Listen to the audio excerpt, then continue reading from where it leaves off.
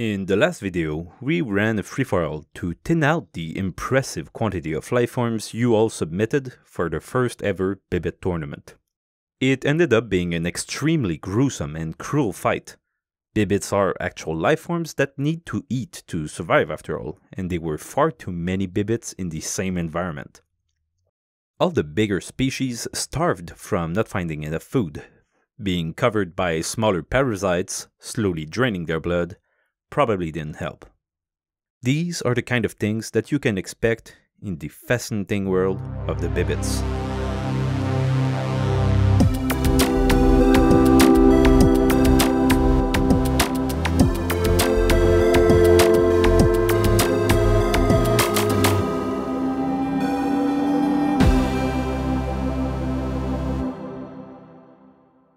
After the cutthroat free-for-all, we were left with 16 extremely optimized species that we will be pitting against each other in a 1v1 bracket tournament to determine the ultimate lifeform. As announced, each match will start with 10 individuals from each species and end after one species goes extinct. If both species remain after 1 hour, then the species with the most biomass will be declared the winner and move to the next round. Mutations will be turned off so that every species competes as they were submitted. So, let's start with the first fight. Obscuris Irrelevantis versus Darwin's Disaster. We spawn 10 of both species randomly across the map and start the simulation. They both start reproducing, but Obscuris takes the lead. Initially, they don't interact much as their population are small relative to their environment. But as each population grows, they start colliding with one another and competing over the finite resources. Surprisingly, even though Obscuris started off strong, Darwin Disasters fares a lot better in this phase. After 1 hour, they make up the vast majority of the final population. In fact, we can expect most matches to follow a similar pattern, which is analogous to existing and real ecosystem dynamics. First, when we start the match, we only have a few individuals of each species, and the environment has a lot of resources. In both species, we can observe an exponential growth, as they take advantage of this abundance and colonize their environment. As the species overconsume and reach the limit of their environment's carrying capacity, you can observe a collapse of their food source and a resulting crash in both populations. After this, the Bibites and the plant population will reach a more stable equilibrium of production and consumption. Now that the environment is filled, both species will now officially be competing for the same ecological niche with a limited carrying capacity, so the species best adapted to this environment will gradually outcompete the other to extinction. One down. Next, Ramsey Jr. versus Beyblade. This is going to be a funny fight, because Ramsey Jr. is the biggest of the contestants and Beyblade is one of the smallest. So by spawning 10 of each, Ramsey starts off with a total biomass nearly 5 times higher than Beyblade. Starting the sim, we indeed see the same pattern as the previous match. However, Ramsey Jr. was just better at converting its food into more Ramsey Jr.'s. It's still interesting to see that even though Ramsey wins on the total energy department, after the 1 hour limit, there was a higher count of Beyblade. Unfortunately for Beyblade, that wasn't the condition for winning the match. I know I'm going fast, but we have a lot of them to cover and it gets a lot more interesting in the later rounds, where I'll analyze things more in depth. Next, Parva Fragrum versus Magnus Terra, which are both very small. Parva had a far faster reproduction cycle, but funnily enough, Magnus Terra ended up outcompeting it. Magnus Terra had a very good avoidance behavior that Parva Fragrum lacked completely. In this case, through stimulating its herding neuron with the right associated behavioral genes, Magnus Terra is able to keep a reasonable distance from others. That adaptation is generally very favorable for a species in the tournament, as it prevents collisions which are often deadly, and can even help a species be better at dispersing through their environment. Next, Luscus X Hybridus against Multido Insectum. Luscus takes the lead, being a very fast reproducer. After the initial drop-off, Multido population kept dwindling but managed to hold on for quite a while thanks to their very low metabolism, which allowed them to survive on the edge of the map where Luskus didn't venture too much. Next, Skippy Grabby versus Apophis Apocalypsis. We see Skippy growing rapidly, but that's not enough, as the superior avoidance behavior of Apophis allowed it to be straight up better. This swing, however, is the most impressive we've seen so far. Next, Parvum Cerealum versus Mycantes Oculi. Mycantes is a slower reproducer, not even being able to lay an egg right after reaching maturity, because laying an egg costs them more than their maximum energy at this level of growth, meaning that they still have to grow for a while before being able to finally have offsprings. Parvum is just a superior species and takes the win. And now, a long-awaited fight. Bibi versus the fan favorite, Father. After the last video, I asked you all to vote on who you thought would win the tournament, and more than a third of you voted for Father, because of the way its creator described it. Small, weak, inefficient, dumb, miserable creature, poor guy. So initially, Father does a lot better, reproducing up to 4 times faster than its competitors. At some point, an incredible giga pellet even formed, due to all the Bibites pushing their pellets together. However, sadly, over time, Bibi gradually outcompeted Father, who lacked an avoidance behavior, and ended up taking the crown. Sorry to disappoint all of you, but Father will forever stay in our hearts. And for the final match of this round, we have Newbie Competitor against Minima Unorum. However, the match was very much so one-sided, as Newbie started reproducing fast and Minima wasn't even able to lay eggs right as it reaching maturity, just like Mycantes earlier. Minima didn't even have an avoidance behavior, which was the final nail in the coffin. So, in summary, the first round mostly wiped out all the competitors that didn't have an avoidance behavior. It seems like it was an absolute necessity in this setup. Getting back to it, we have Newbie Competitor versus Bibi, the 2 winners of their respective matches. But in this match, the winner is evident. In fact, Newbie was so much better than Bibi that Bibi's population never really managed to take off. Newbie reproduction cycle speed absolutely crushed Bibi, being 5 times faster. This is the most brutal difference we've seen so far. However, Bibi managed to stay around for a while, as it survived off meat from corpses, which Newbie ignored. Next, we have Parvum Cerealum against Apophis Apocalypsis, 2 very strong contenders that have a lot in common. They both stimulate their herding neuron when grabbing food, resulting in similar avoidance behavior. However, Parvum was able to gain a slight edge through a faster reproduction cycle, which ended up compounding, asserting them the win. Next, Luscus Xhybridus versus Magnus Terra. Luscus is a lot bigger than Magnus, as even its newborns are bigger than a mature Magnus. Astonishingly, Luscus also reproduced faster than Magnus, so in the end it wasn't really a fair fight. It didn't even last the full hour, as the last Magnus disappeared after 50 minutes. And for the final match of the quarterfinals, Ramsay Jr. versus Darwin's Disaster. Ramsay's bigger body provided them with an early advantage, which resulted in a massive lead in the colonization phase. But surprisingly, Darwin's Disaster's impressive energy efficiency and low metabolism ended up slowly and methodically outcompeting Ramsay in the low resource phase, which allowed them to come out on top. Looking back on this round, we saw some very interesting results. First, Newbie's explosive and monstrous reproduction rates makes it a very dangerous foe. But at the same time, Darwin's Disasters ended up showing that an early lead is not always sufficient to guarantee a victory, and that efficiency is paramount. So let's not lose too much time and go into the semifinals. First, Newbie Competitor against Parvum Cerealum. Unsurprisingly, Newbie takes the early lead, as it did in its previous matches, but Parvum follows it pretty closely as it's also a very fast reproducer. They have a similar body size, but Parvum's metabolism was higher and it didn't have as good avoidance features as Newbie. This led to Newbie very easily maintaining its advantage during the competition phase and taking the win after 1 hour.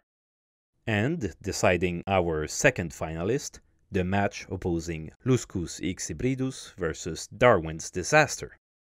Luscus started off with a far faster growth than Darwin, but we've already seen Darwin's comeback under similar circumstances. Darwin's kept growing in numbers, but Luscus' more reckless behavior led it to colliding with Darwin pretty often, killing a lot of individuals, which ended up having its toll on the final numbers and crowning Luscus as the one who'll be fighting the mighty Newbie. Incredible! So we head into the finals with 2 very impressive species. Before going through with it, let's take some time to look at both in a little more details. Newbie competitor is a truly monstrous beast. They are an extremely advanced species that evolved over almost 10,000 generations to be heavily optimized and efficient. First of all, due to how I decided to handle the energy storage of the Bibites, they lose any excess energy they gain. If a Bibite's energy reserve is full and it would gain more, it is instead wasted and returned to the wild. Newbie has evolved neural pathways to manage their energy in order to never run into this problem, basically through evolving a 2-phase life cycle. In its premature phase, an individual will conserve their energy and completely stop their growth until they can find food.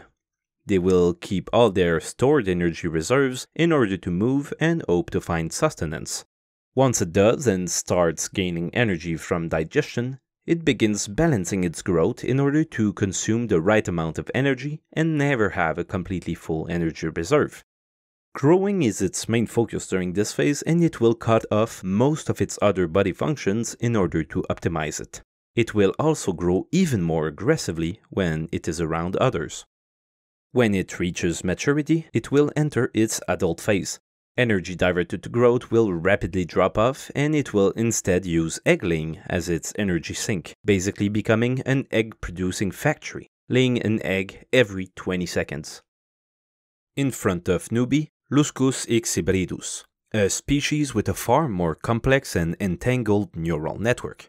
It's very chaotic and hard to make sense of, but one particular node stands out.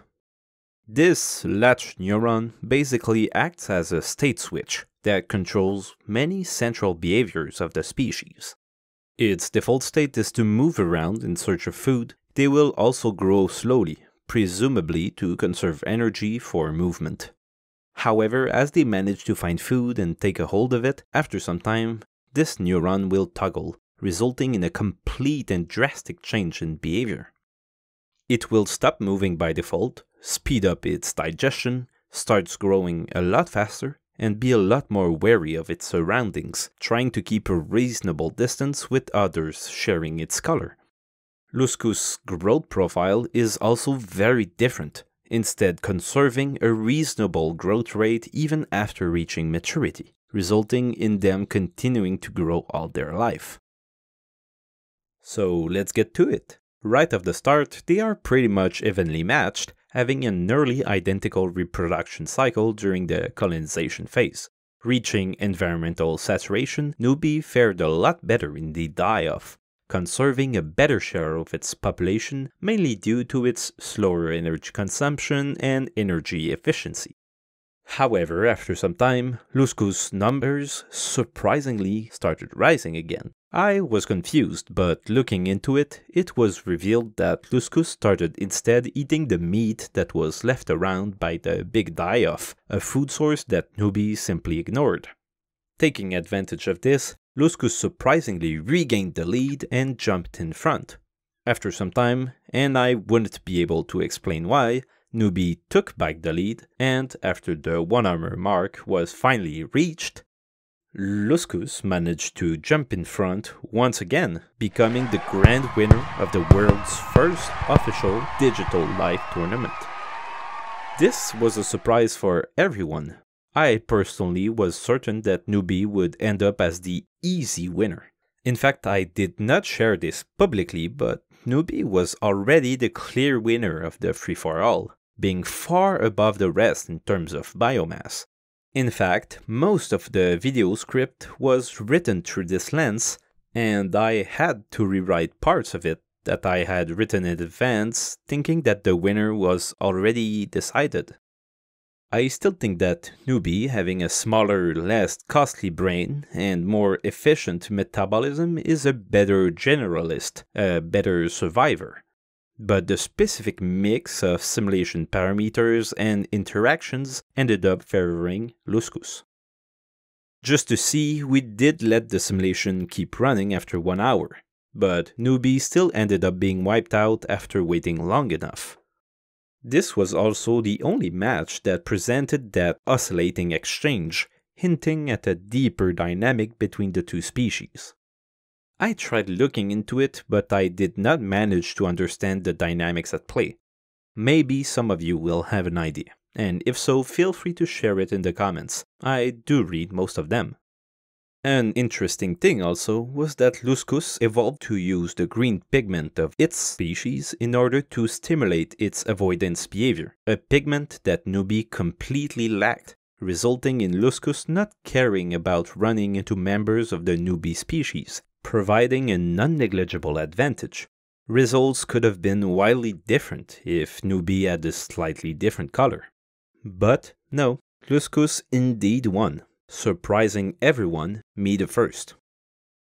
The fact that almost any other setup or rules would have given the win to Newbie really shows the beauty of life and evolution. They are such complex systems that very small differences can lead to wildly different outcomes.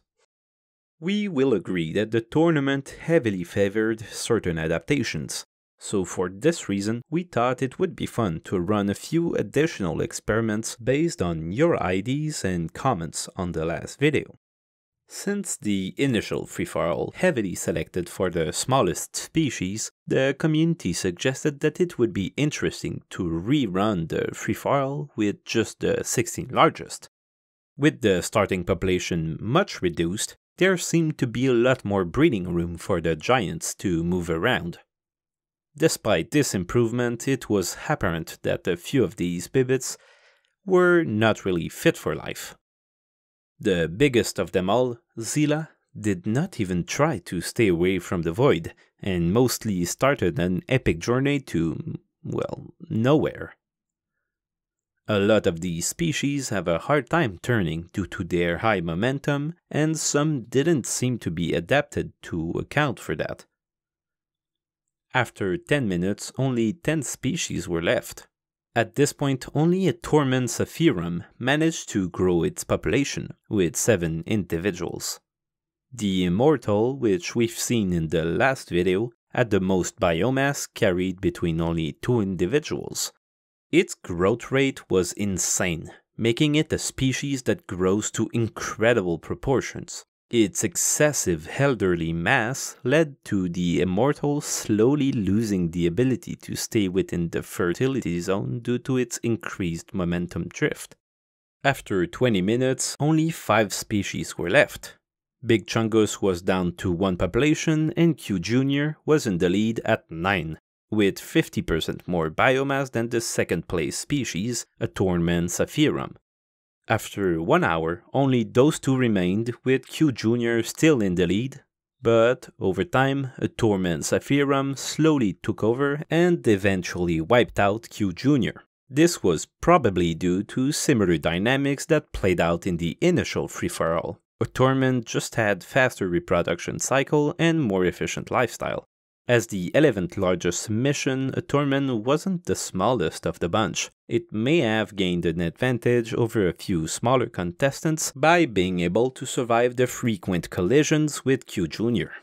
So we see that even there, by themselves, the bigger individuals were less adapted to the tournament simulation parameters. In my experience, bigger Bibites need a larger map and profit from a sparser world, where the food is densely packed in distant pockets, as they have the ability to survive the long journey from one fertile pocket to the next. Another interesting experiment idea suggested several times in the comments was completely turning off the cost of brains, to give a better fighting chance to the galaxy-brained, hyper-engineered Bibites to better show off their skills. I was expecting things to go pretty differently, but surprisingly, it did not. We got basically the same results as the first free-for-all. This challenges the analysis I had in the first video. I postulated that big-brained Bibites were good, but were eventually wiped out based on poor energy efficiency. This seems to instead indicate that most of the designed species just weren't as good as the evolved species. Evolution wins against today. Sorry gods, maybe next time. And finally, an idea I found pretty funny. Instead of a free-for-all, why not have a battle royale? The difference being in that case that there will be no new plants spawned, leading to an unsustainable environment and an existential spiral to death for all. Which contestants will survive the longest? Time to see.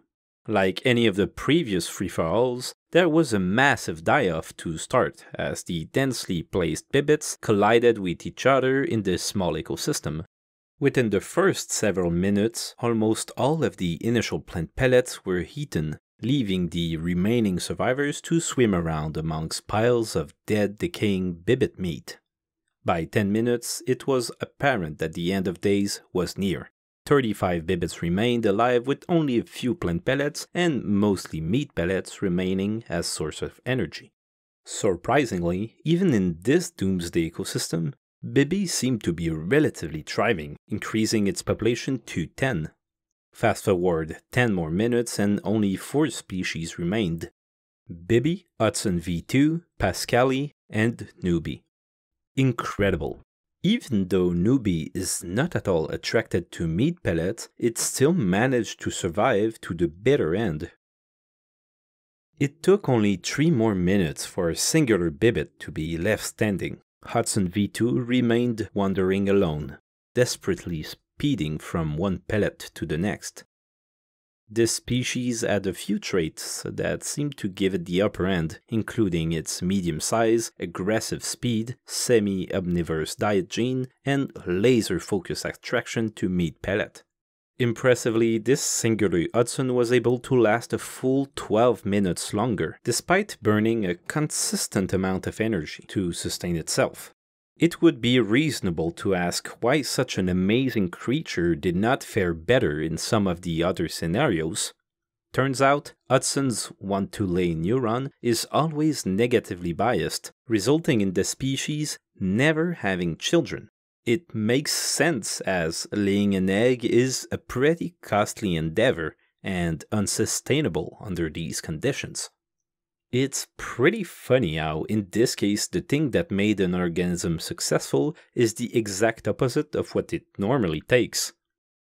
All the experiments were a lot of fun and again proved that unique rules and environments will completely change which species are the most successful. One of the reasons that this video took so much time to come out, aside from the fact that I had to deal with the channel being suspended by YouTube by mistake, was that I was hard at work programming the next version of the simulation, which will be, as always, publicly available for free.